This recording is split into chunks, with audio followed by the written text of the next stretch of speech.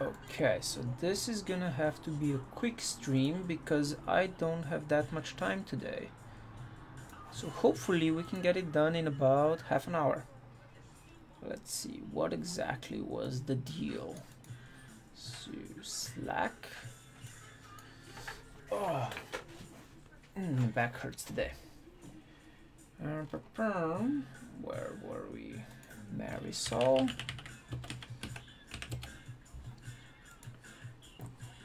See, that was the deal. Let's see.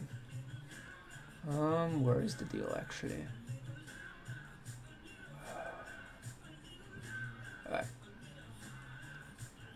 So this is the deal. She got me Cognity. Let me zoom that in. She got me where this was the deal. She got me Cognity before February, so now I have to set up this Slack audio bot for her. Let's see. What does the Slack audio bot need from us to work? Adding audio feedback to Slack. I think this is the same link as I'm on. Ah, perfect. AudioBot is an audio feedback bot for Slack. Slack AudioBot is written in Node.js and plays MP3 files from its /sound directory based on cues from Slack users. AudioBot now also features text-to-speech for Mac and Windows. Why is AudioBot? Okay, why? I like that. Audio feedback seemed like a great way to liven up something in the office, but can also be used to provide real-time feedback around events in Slack. How to AudioBot. Grab the repo and run npm install. It installs it locally. Add a bot integration in Slack. Add your bot's API key to config.js. Run node audio bot from the command line. Invite your brand new bot into the channels you'd like to watch. Alright, so this is locally. I can try that locally, but I would need to run this on a server somewhere so that we don't have to keep doing it manually.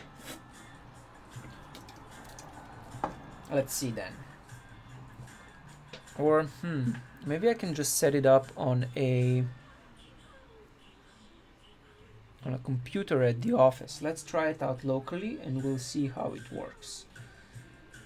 So I'm gonna go to the GitHub and we're gonna clone this locally. So we're not gonna be doing that much building today because I just wanna see how this thing works, and I have to get to do some actual real work, and we're gonna do more interesting live coding tomorrow. So git clone this thing. That went well. Slack audio bot. Let's see, what do we do? Add a bot integration in Slack. So how do I do that?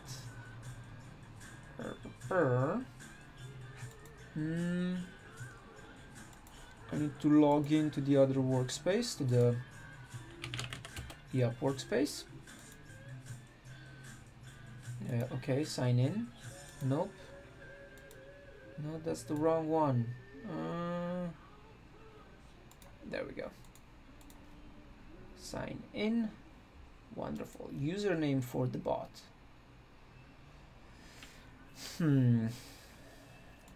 What should we call this bot?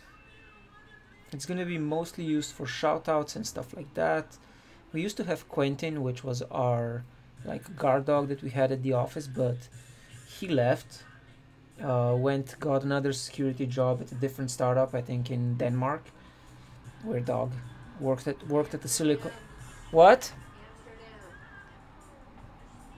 Netherlands? Yes. Well, you know, Denmark, Netherlands, same thing. I'm about as good at geography as the average American, I think. Maybe a little bit better. No. Yes. So what should be the username? Let's see. Oh, that actually seems cool. Yuppie. Cool. So that's going to be the name for the bot. Add bot integration. You already have a channel or user with that name. Okay. Connect to Slack is yuppie. So that's our API token, and we are going to need an image or choose an emoji. Sound. Whoop.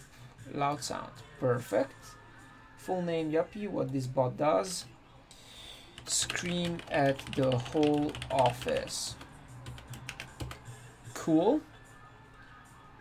I don't know what that's about. Transfer global. So that's our ID. So if I open Slack audio bot here, Slack audio bot, we go to config.js, config token. I'm gonna paste that thing. Okay, so that's that. Do not publish bot user tokens in public code repositories. So hopefully nobody is going to go and retype this token from the stream. Where did the instructions go? Okay, I lost the instructions. Let's click that again. Cool. Run node audio bot from the command line. Invite you into the channels you'd like to watch. So we say node audio bot JS. Cannot find module Slack client. Hey Demon92, where have you been? npm install. Did you graduate yet? Oh, right. npm install is fucked up. Let's try yarn. Something is wrong with my local node gip, whatever that is. Nice. Congrats on graduating. What are you up to these days? So node audio.js. Yes, allow access. Sweet. Oh, via Patreon. That means you haven't gotten it yet, because I think that integration stopped working at some point and I never quite fixed it. Okay, so now if I say direct messages and I go talk to Yuppie, how does Yuppie work? Let's say play bell. Oh, cool. Oh, cool. Nice. I'm happy you got the email. Hey, Carlos, I can't talk back on the Facebook chat, but so you're just gonna have to listen to me. Okay, so it looks like this integration is actually pretty easy. Yeah, I'm multi-streaming to, let's see, what am I multi-streaming to? I'm on Periscope, YouTube, Twitch, and Facebook. So wherever people are, they can watch me.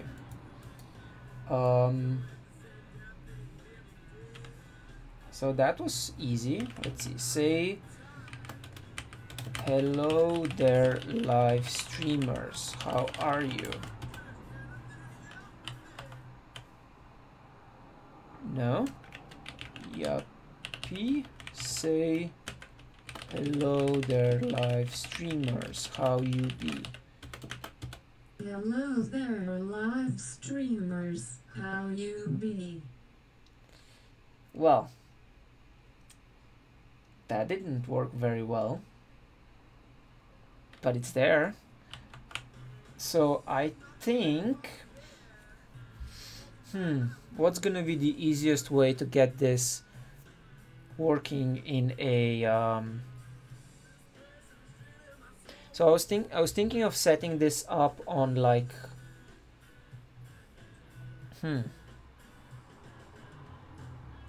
well, this turned out to be much easier than I thought it would be. So we are done in like 10 minutes. That's great. So we have all of the sounds and player.exe. How does it actually work? Let's see. So one thing I wanna like make this work so that we don't have to be running it, or like, so it's not relying on my computer. Hey Carlos, I don't want it to rely on my computer, and I think it's going to need to have a connection to an actual computer to work. So it's not like something I can deploy on a Lambda or on Heroku or something like that, which is kind of a problem. yeah, I guess it's important to get easy wins. So I guess tomorrow when I'm at the office, I'm gonna have to get us a computer, hook it up to the Sonos speakers, and that's gonna be that. So let's just walk through the code and see how it works, because I think this is the best we can get. Because I wonder if Sonos let's see. So we have Sonos speakers at the office. Let's see if I can remotely connect to those without having a physical computer in the office. Sonos stream from internet. Or let's see. Sonos stream from server. See a lyric balloon? You keep changing your nicknames, I think. Media servers that work with Sonos. Android music player to connect to blah. Beam media server and UPN. Plex for Sonos unlocks your music libraries, blah. Let's see. Media servers that work with Sonos.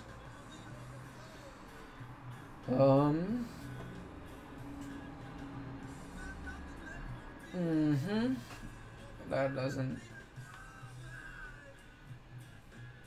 How would I stream a sound from? Okay. Play on Sonos from cloud. Play music stored on cloud storage. Access music from cloud hosted server. MS Office 365 cloud to Sonos cloud storage solution. Streaming music from cloud storage.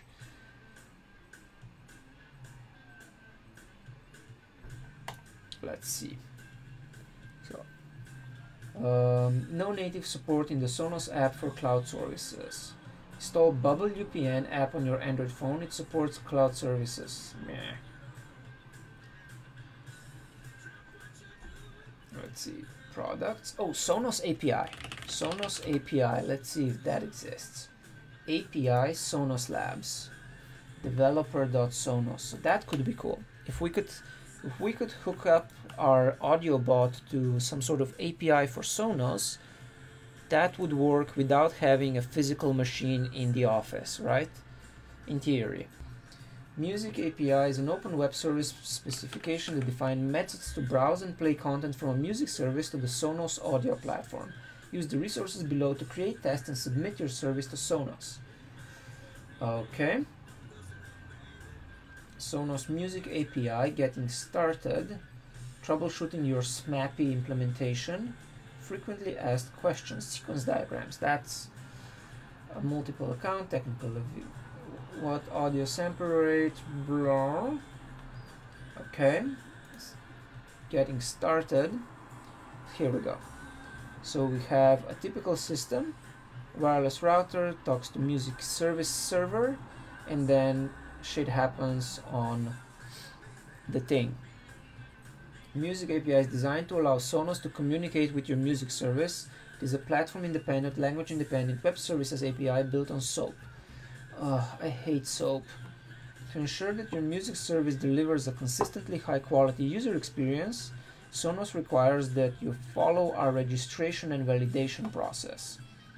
Once your music service has been launched, it becomes publicly visible to anyone with a Sonos system within the geographic areas you support.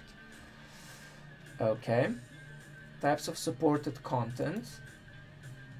Audio formats. HTTP live streaming. HLS is a streaming protocol developed by Apple. It enables web servers to stream audio and video over HTTP. HLS gives servers the ability to switch streams as network bandwidth changes. Interesting. So that could be a good way to go.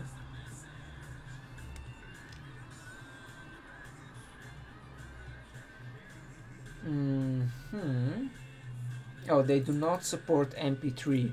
Everything we have is MP3, right? MP3 and WAV. Okay. Node Sonos. Let's see if that exists. Node Sonos. Sonos Media Player Interface Client. Wonderful. Gives you the power to control all your Sonos devices from your own apps in JavaScript.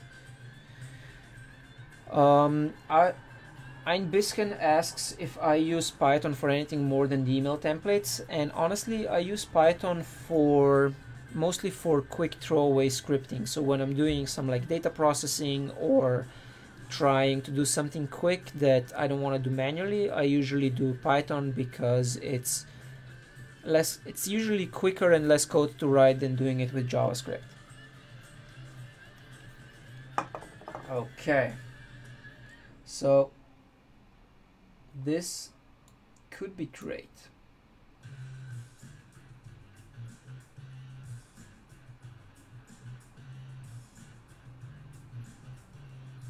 Okay.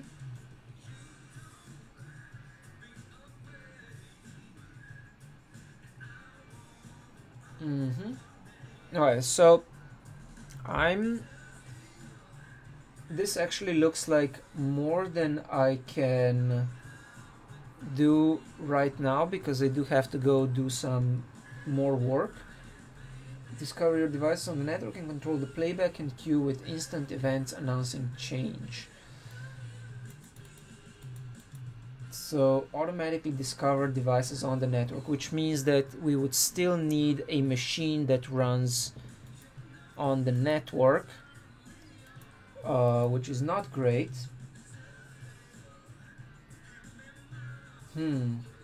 And I also don't have any Sonos at home, so this is gonna be hard to test.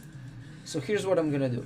I'm gonna stop live coding right now, go do some real work, and try to get a Sonos device at home so that I can test this and then set it up for the office.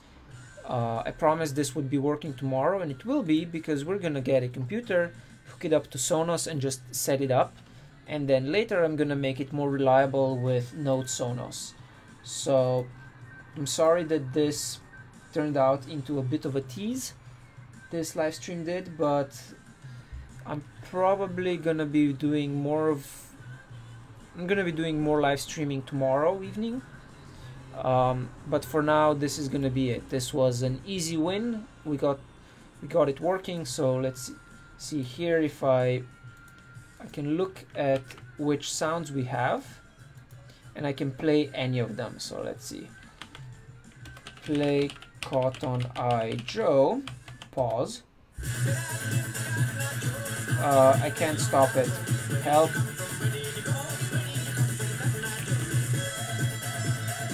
How do I make it stop?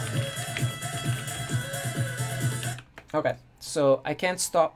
There's no way to stop the music once you start it, but this is gonna be a great first MVP for the office. We're gonna try it out, see how it works, and then if people like it, I'm going to do a proper integration with Sonos and maybe try to figure out if I can run it in the cloud somewhere and not even have a physical machine in the office that keeps running this. So thanks anyone who tuned in. I'm sorry this wasn't longer, but hopefully we can continue on this tomorrow or the day after or something like that. So see ya guys. That was fun.